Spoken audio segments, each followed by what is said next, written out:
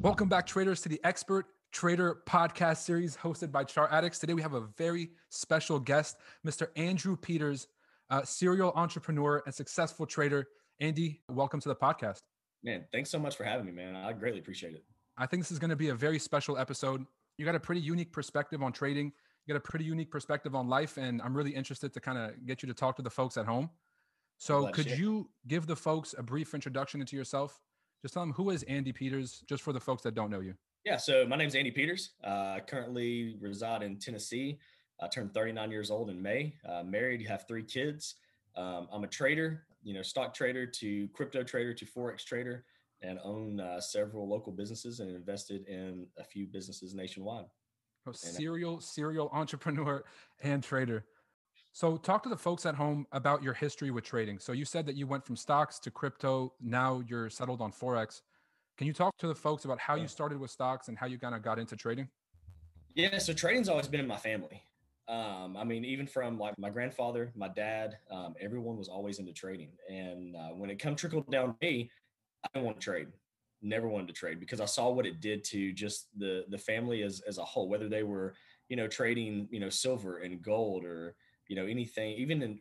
I even look at buying houses and flipping houses as a sign of trading, because you're buying something with the cash and you're flipping, you're doing all. So I saw this mentality they had their whole life, and it stressed them out. It stressed them out or left them sitting at a desk for hours upon hours. And I saw them lose time with their family. I saw them lose time with friends. And, unfortunately, it just wears and tears on you. And my grandfather, we lost him at a really young age because of that. But everyone had an amazing life. So that's kind of what it was looked at as, like, everyone's got a good life. Let's just keep doing it. So I was like, I'll never trade a day in my life. Fast forward right around 13 years ago now, it's 2021. I was just playing my 401k. I worked in corporate America, and, we had access to our Fidelity account where we could go in and move things around. And I just started switching buttons, had no idea what I was really doing. And fast forward a week or two later, I look and I'm like, oh, I made a little bit of money. And there's no charts involved. I'm just flipping buttons and, reading the news. And it became kind of a knack for me to where it just become natural. And then one day it clicked. So fast forward, my wife's uncle, he was always talking to me about Bitcoin. And I'm talking about, like, he's talking to me about Bitcoin when it's paper wallets, it's not even, mainstream stuff or anything, nowhere even close to where it is today. So was this like 2015, you would say?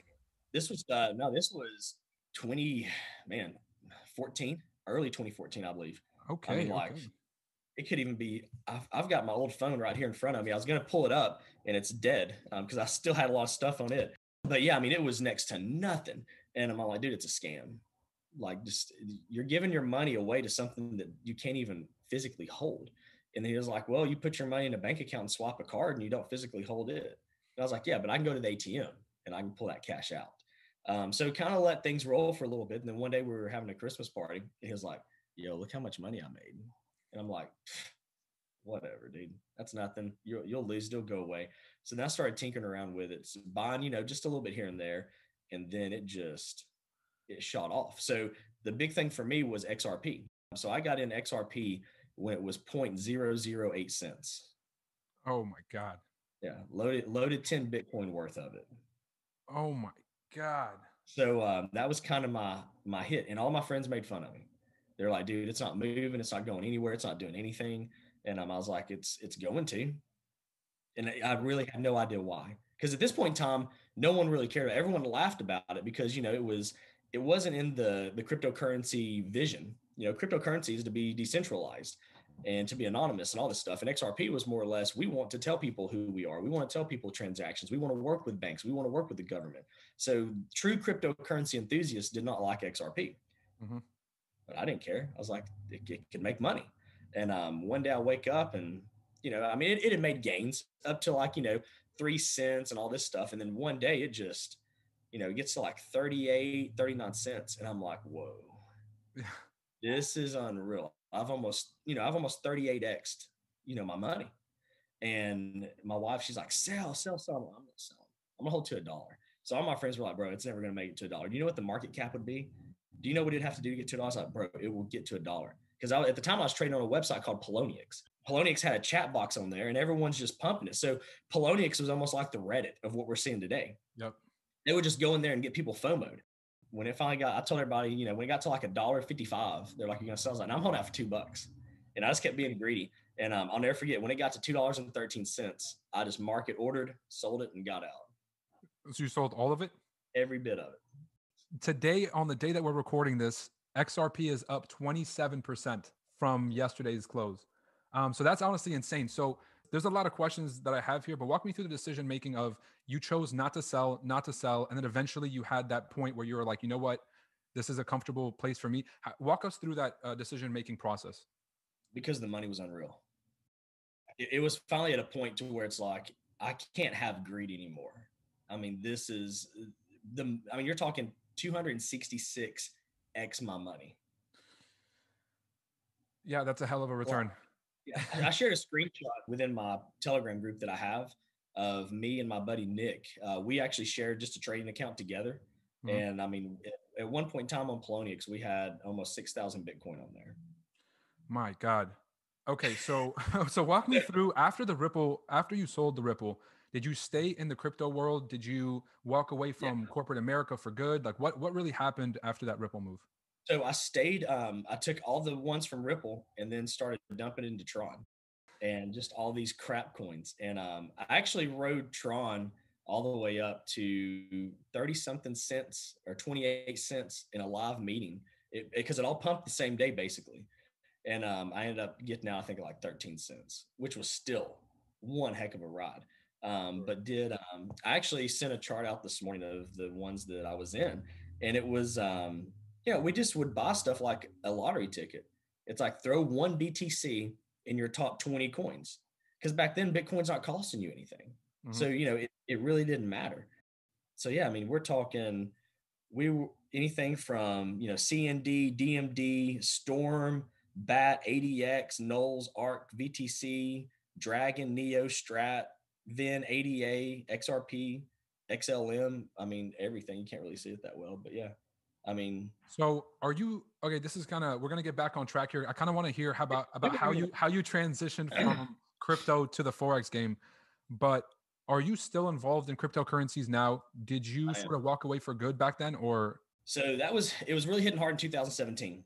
And I was like, I really want to bring a group together. So I started a company called, a group called Chat Crypto.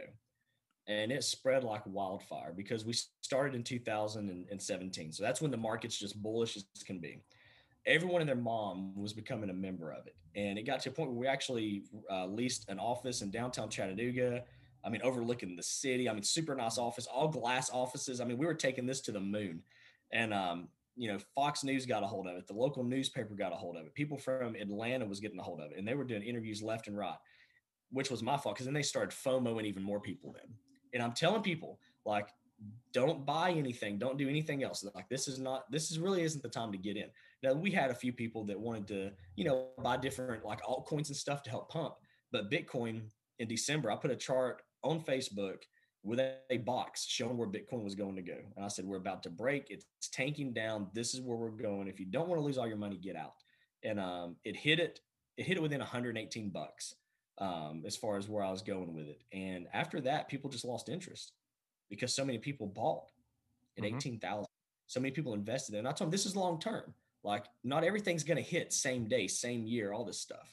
And that's kind of a fault of people like myself and traders that get excited. We post this stuff on social media because we're excited, but then the average Joe doesn't know this isn't the time to buy.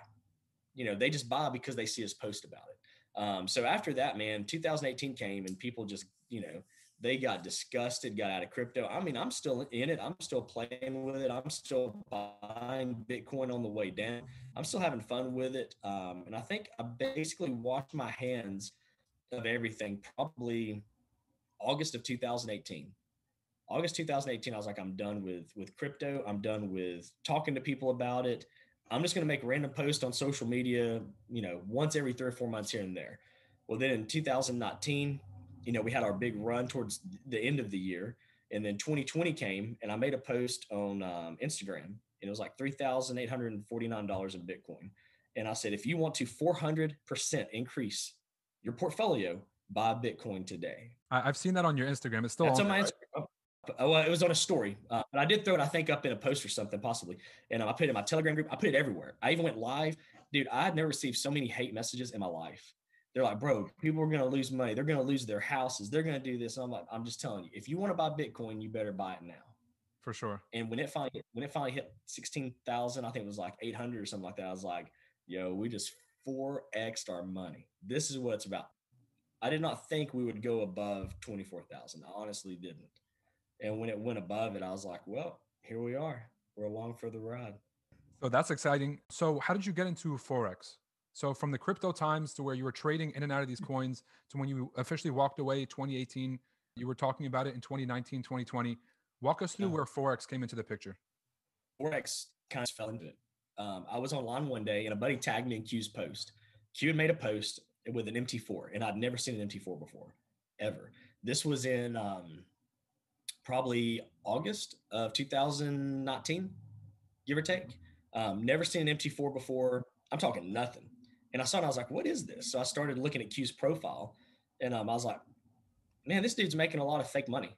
You know, like I didn't think it was, you know, like it's probably, you know, got some kind of conversion or something doing, you know, whatever. I didn't think that it was real because I'd never heard of it. I mean, I'd heard of Forex before, but I'd heard of it in terms of IML, you know, getting people signed up, you know, I'd never seen, I was like, man, who is this guy?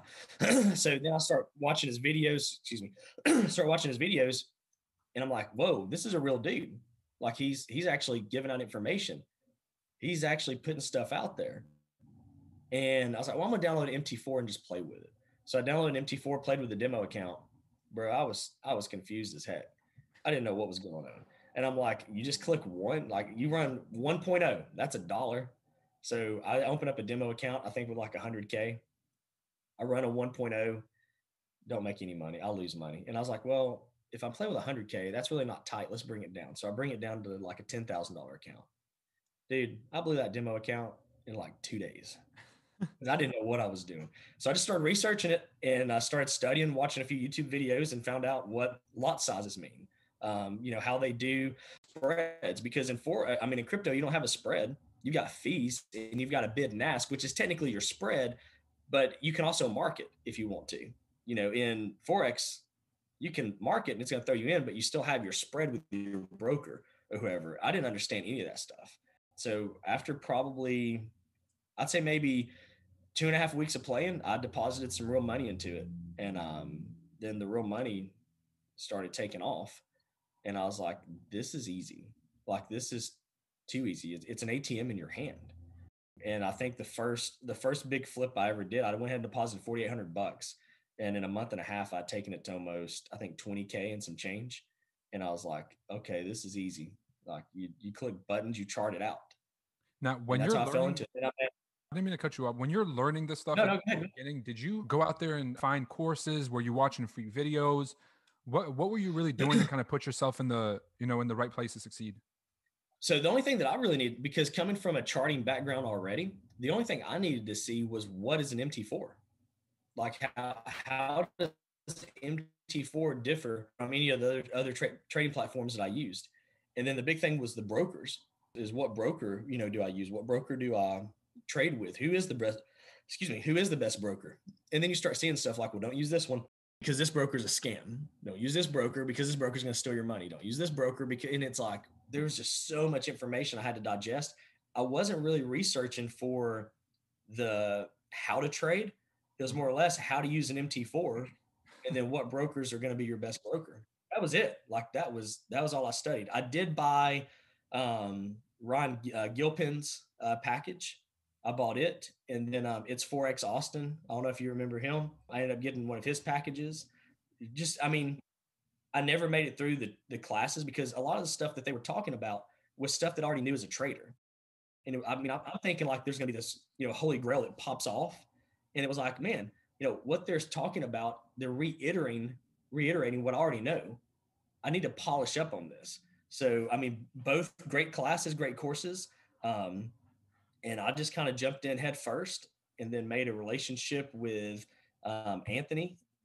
And Anthony kind of just, polished me up a little bit because I was kind of wild on my trading side.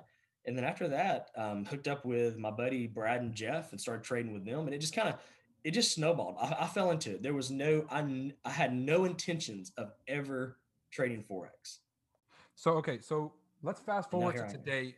How would you describe your trading style today? So you said that there was a lot of stuff you already knew from trading cryptocurrencies, trading stocks. How would you describe your trading style today in Forex? You a swing trader? You a scalper? Like, I would say I'm more of a swing trader, 90% of the time. I do scalp a lot of like US 30 and play with it a ton, but I'm more of an interest, intra a little bit of the time, but mostly just swing. And that comes from, the stocks and Forex background. I mean, stocks and crypto background, because you're just holding stuff. You buy things, you chart it up, and you know where it's going long term, and you're waiting for it. So that same mentality kind of, transpired over to the whole Forex side. so for a lot of people who are uncomfortable with swinging, I feel like the most You guys say swing trade. deterring is probably holding and drawdown. So how do you think about holding and drawdown as a swing trader? So drawdown doesn't affect me at all because I was part of the 2018 crypto movement. All right, no, that's fair enough. no, I think the big thing a lot of people have to focus on is if you're uncomfortable with the drawdown that you're in, then chances are you're over leveraged. Ah, okay, major key right there. And if you're over leveraged and you're uncomfortable with that drawdown, and you're like, well, okay, I need to correct my leverage. So then you use a correct, leverage position as far as, maybe you need to enter this on a half a standard instead of 5 standards. Okay. If that half a standard gets you uncomfortable and you've got a decent size account, then it means the trade went the opposite way. You should already been out of that trade a long time ago. And then that just comes to creating your own set of trading rules. Okay. So we'll talk about risk management later. I think that was really important what you just said. But let's talk about you real quick. Talk to us about Pip Connect and how that came about. So Pip Connect come about because I love teaching and I love watching this. I love watching people grow. And I wanted to create a community of where I could get people to come in and trade and ask questions. I could be kind of hands-on with them. So originally Pip Connect was just me one-on-ones and then inviting people to my Telegram group. And I kind of just was like, you know what, let's just make this free. So open it up free for 4 months, let everyone get in. Still have the free Telegram. So I still have the free Telegram. You don't have to pay for that.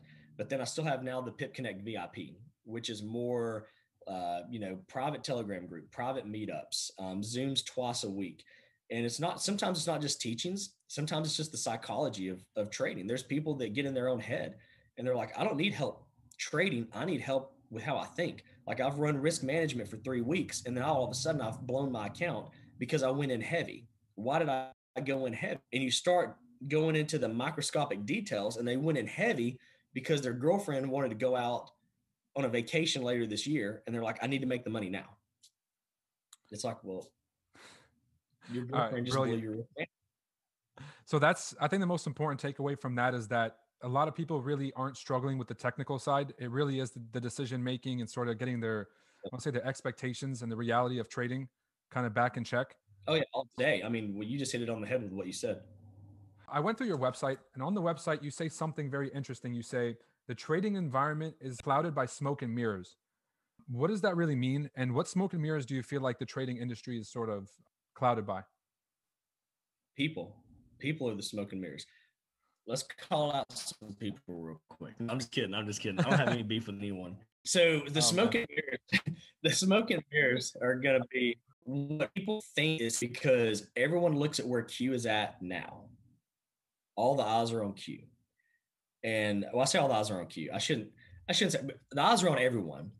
But I mean, Q is the one that's got 2 matching Lambos. He's the one that's got the great lifestyle. He's the one, like, he's a dad. I mean, there's so much going on for Q that when you talk about Forex, he's kind of the one that, pops up. I mean, that's just, what people talk about.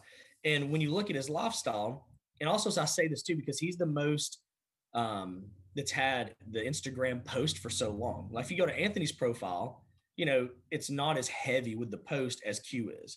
The same goes for, Daniel or anyone else. It's not as heavy as far as like the timelines that go back. So when you go to Q's, you can go all the way back to where this dude is sitting there in a Volkswagen. Well, people look at where he's at now and they're like, he got there overnight.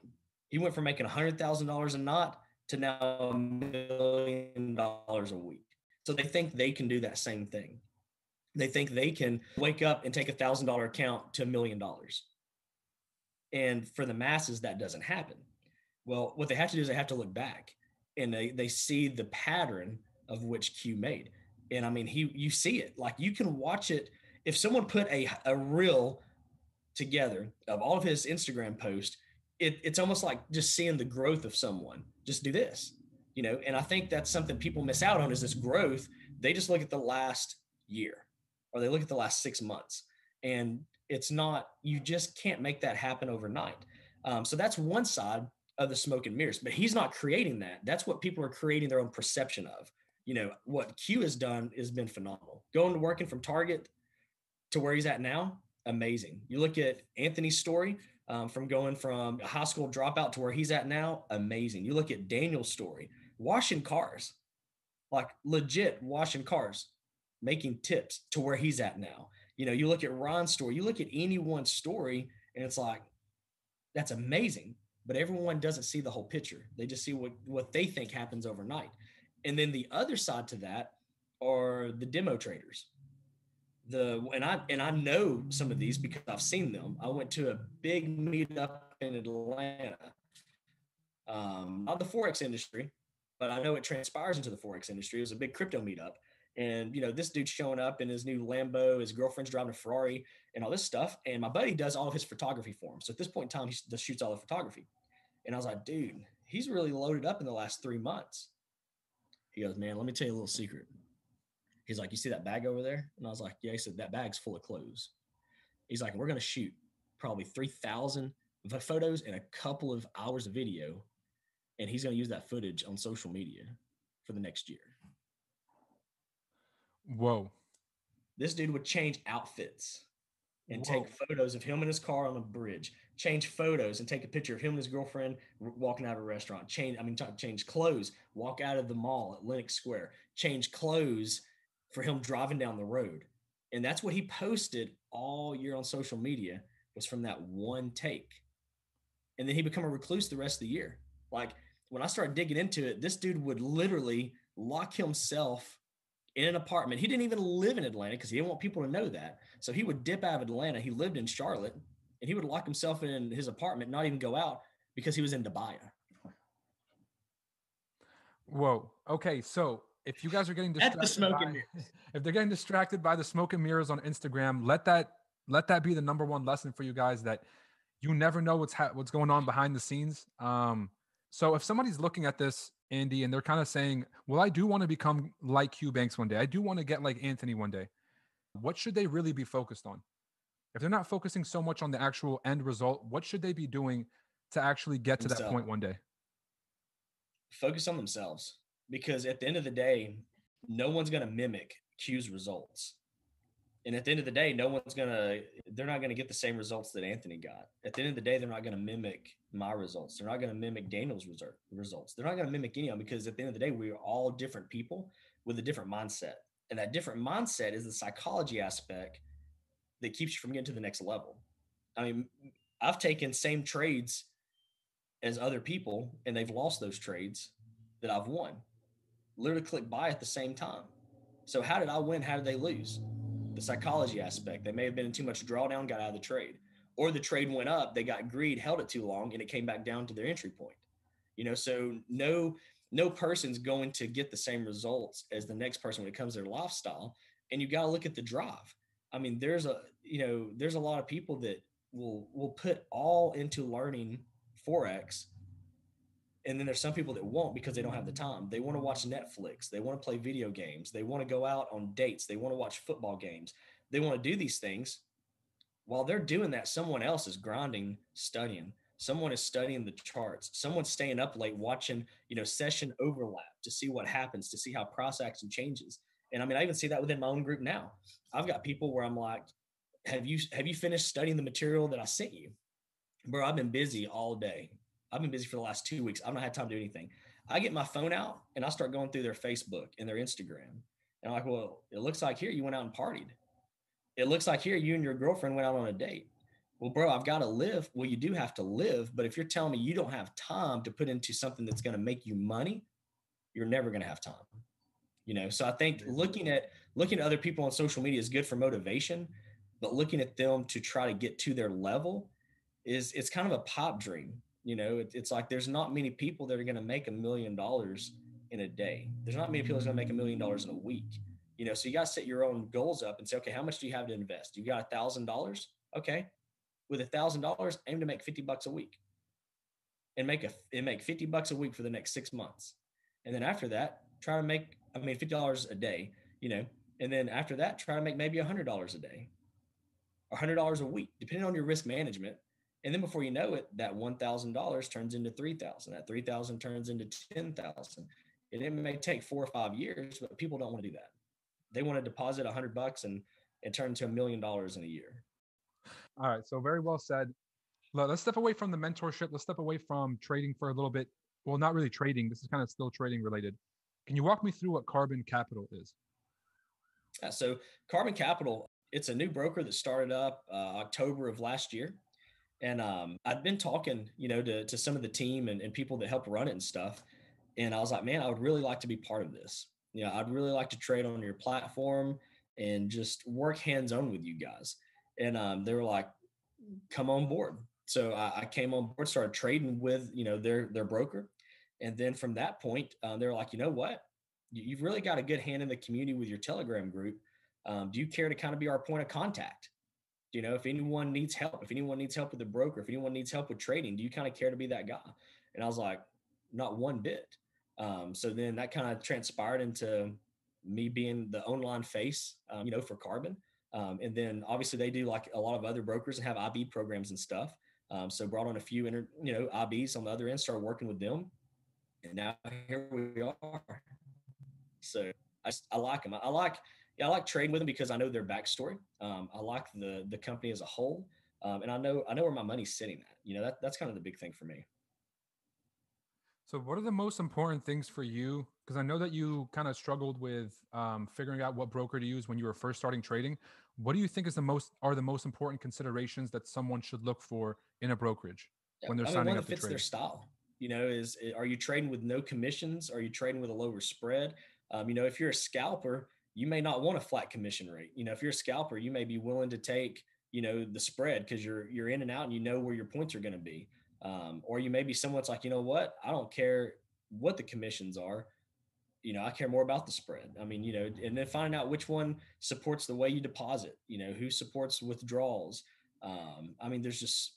Even lagging. There's some where, the brokers just lag because server time is so slow. There's a lot that goes into it, and it's kind of by trial and error that you just find what works for you. Okay, that's fair enough. Andy, biggest thing about this podcast is we're trying to cater to traders that might just be starting out. So I kind of want to go through a segment, tips for new traders. And I just want to kind of fire off some questions for you. The first one would be, what key habits do you think that every new trader should develop in order to have success, not just in the short term, but also in the long term if they want to stay in trading? Journal everything. And that was one thing I found that was always key to my style of trading was, and when I say journal you don't have to get too, I've always journaled my whole life. I've wrote journal because I've got kids, and, I'm afraid one day if something happened to me, I want them to know what dad felt. I want them to know, what did daddy think about this day of you at the park? So I've journaled everything. But when it came to trading, I journaled because I would see, okay, on this day I lost trades. On this day over here, I lost trades. What was a common denominator? And I'd go back and look, and I'm like, common denominator was I went out the night before on both of these days, which means I probably didn't sleep good. I probably didn't eat well the next morning. I was probably foggy in the brain. Okay, so if I go out and party the night before, I'm not going to trade the next day. Fair enough. Okay, what did I do on these days that I won? What did I do? And you start seeing on the days that I won, I had a really good day prior. I slept good the night before. I woke up and maybe went outside and played with the kids. And you start seeing these common denominators, and then you can use that to build your trading rule book. And I think so you got the journal, and then you've got your rule book. So like for me, the rules are, you're not going to go out and party the night before and trade the next day. If you've got something big happening day up, you're not going to trade because you can rush trades. So like if we've got a birthday party for one of our kids on a Friday, I'm not going to trade on Friday because we're going to be prepared for a birthday. We're going to be going around moving. There's many moving parts, and my mind's not going to be where it needs to be. So journaling creates the habit of having the trading rule book. So Okay. that's my first thing.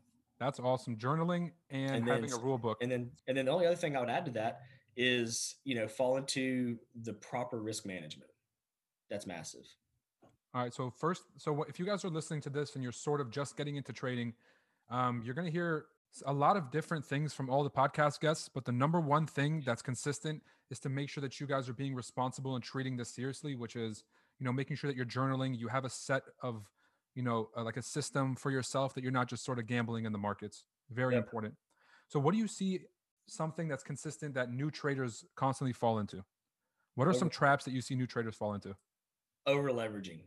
Over leverage. I mean, if you look at any single person that's losing, there's no one that's trading $1,000 account trading pennies that are blowing accounts. And if they are, well, they need to stop trading and start studying. So Okay. it always comes back to over leveraging every single time. Okay. What's something that you see experienced traders falling into? Ooh, I can't speak on anyone else's behalf except for Anthony's, because he's an experienced trader, and it's me the same way. It always falls into when we're just risking it for the biscuit, where you've got $100,000 sitting there that's house money, and you're like, I'm going all in. Whether it goes this direction or not, we're going all in. But at that point, it's like, do you really care about that loss? You don't, because you're risking it just having fun. So it's from that point of view. That's something we laugh about and joke about just risking accounts and blowing them to try to flip them and all that. From my own perspective, over being a decent trader, something that I struggle with is the balance. It was the balance of life with my family and trading. That was the hardest part. Because like if you trade, most people trade because a majority of people trade because they want freedom and they want nice things.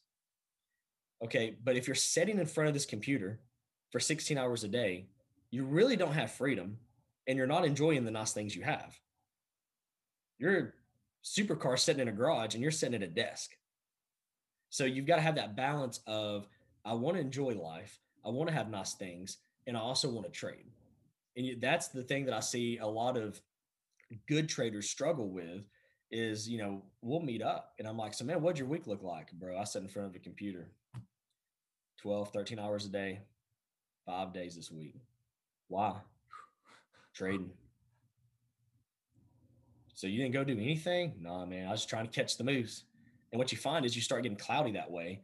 And then your trading really doesn't get that great because you're looking at the chart so long, your eyes are burned out, your brain's gone. You're just like, then you're just trying to find a move. And I feel like you're forcing the charts, Sure. All right. So talk to me about your opinion on taking signals versus somebody trading for themselves. How do you feel about both? I mean, I think signals are good, and you can learn a lot from signals because it's giving you an entry point. It's giving you a take profit point, and if you chart it up and look at it and then watch to see what happens and learn from it, I think signals are great. People that take signals from just copy and paste and never look at a chart, never do anything, just throw them in there and they lose and they win and all that. I don't think they're learning anything from that. And you're depending on someone else. So think about this. Let's say, let's say I was taking signals and I'm living a good life off of signals. Like I was able to quit my 9 to 5. I've got nice cars. We got nice houses and all this stuff. And then the person giving me signals dies in a car crash. My entire existence of the current life I have is gone. It's gone. My signal provider, which is my ATM, is dead. So now what do I do? Find another signal group? What if they suck? It's like I don't want my wealth to be in the hands of someone else. So if you learn to trade, you don't have to depend on anyone else giving you signals and getting you there. But like I said, I think they're great, and I think there's a good place for them. Like, if you take a signal, mark it up, and look at it and see what it did, you can learn from that. But copying and pasting, I just don't think you're relying your wealth in someone else's hands that may not always be there. All right, well said. So talk to That's me kind of about my take on it. this is the last one of this kind of spitfire round. Then I kind of want to just wrap up the podcast with some tips for the new guys. What do you think about having a mentor versus not having a mentor? And so I know it kind of seems like an obvious question, but a lot of people say that when you have a mentor, it kind of guides you in a way where you're not really learning from the market, trial and error, stuff like that. So there's two opposing thoughts there. What do you think about having a mentor versus kind of figuring this out on your own? I think you've got to have the correct mentor. You got to have a mentor that not just looks at you for a trader. You've got to have a mentor that looks at you for your life, and life as a whole, meaning your wealth, your health, your family, physical, psychology, everything about you has to be on point. So, for myself, I've always had a mentor. Always. When I say always, from the time I used to race dirt bikes. And that was kind of my big thing. I started that when I was like, I'm talking 6, 7 years old. And even when I turned 10, things started getting really serious in dirt bikes. So I had a coach then. And then I started having mentors. So even now, I'm 30, 38, turned 39 in May. I still have a life coach. And it's not because I have to have one, but it's always good to have someone that's not in your box. Look at your life and the things that you do and give their opinion, because they're looking from the outside looking in. So we may think things are going great because we're in the box, but then someone looking outside is going, man, your life's a wreck. You need to fix this. You need to fix that. You need to get this in order. So I've always had that. So I think that's really important as far as a trading mentor. I've never had a trading mentor. I do look at Anthony as being a big mentor though for me, because he always took that time. He's been on FaceTime with me 5, 6 hours before, just talking about things, showing me things I was doing wrong with my charts. Like when I was first trading crypto side, my trading view looked like a clown was murdered on it. There was so much going on. And Anthony stripped, everything away, threw out some trend lines here and there, showed me zones. He was like, that's all you need. And I was like, that's it. He was like, yeah, and if you can learn that, you're going to be successful. And I was like, I don't know. And it worked. And now, that's how I trade. So, I look at him as a mentor. My buddy Brad and Jeff, they're real big mentors of mine. They came in from a company that I used to work with called FXA Mentors, and that was their big thing, was mentoring people. Okay. I still talk to them every single day, so I look at them as mentors. But it's someone that I'm checking in with every single day is my life coach. Just because if your life's doing good, everything else is going to be well. If you and your wife are doing well, your trading will be good. If you and your kids have a great relationship, your trading is going to be good. If you feel good, your trading is going to be good. It's the people that are trying to rush things, who are trying to catch up in life, that I found that make the biggest mistakes, because they're trying to get to that elite level of trading or catch up with, the Q Bankses and Raul's and Anthony Savages and all those people. And they're just trying to rush it too fast. I think that That's why you last gotta have part is someone to pretty slap important. that hand and calm you down. Very well said. So there's the last part of this. I kind of just want to walk through life after Forex, right? So I kind of just want to talk about life, not really after Forex, but outside of Forex. How can people sort of transition to doing other things with their trading? And I want to talk to you about your businesses. I want to talk about Fit Plus Meals. And I want to ask you about Thrive Global. If you could just talk about those two things. So, well, Fit Plus Meals, that's our restaurant meal prep company and everything that we do. Something that I'm very, very involved in, because I just love, think about this. I love seeing people happy. Have you ever seen someone sit down at a table and eat a pizza and they're in a bad mood? No. Everyone always gets happy when they eat. So, being in that environment, I love it. And it's a way for me to put money, into something, invest in, and then get that return back. And the same goes for, like I said, life after Forex is when you get involved in businesses or you do something outside of it. There's many of us traders that don't just trade. We use our money to then make us other money. So if say you make $1,000, here and there, and you're able to save up $5, $6, $7, $8,000, buy an ATM machine. Buy an ATM machine, throw it somewhere, and then that's going to make you $250, $300 every single month. This is coming in. Or you can do like Anthony does, and you've got extra money, and you go to businesses, and you're like, hey, I want to invest in your business, and then you invest in that business, or then you buy up stuff. You get involved in the real estate. There's so many other ways to make your money work for you. And then it's like, oh, I made 100K. Okay, well, if you made 100K and then you put that 100K into something else, now you're going to make even more money. Like I've got one trader that I mentor, and he made enough money to buy some real estate. So he bought an office building, and now that office building is paying him $12,500 a month, hands free. Wow. So, granted, he won't make his full profit until about 6 years down the road, Sure. but still after 6 years, it's all free money. So it's just a way of getting your money working for you. For sure.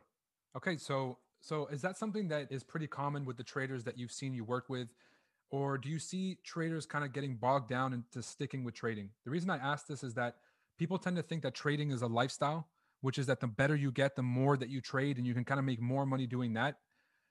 Versus the main key is to kind of take the money away from Forex and to go do things like live life and to actually invest in things outside of the trading.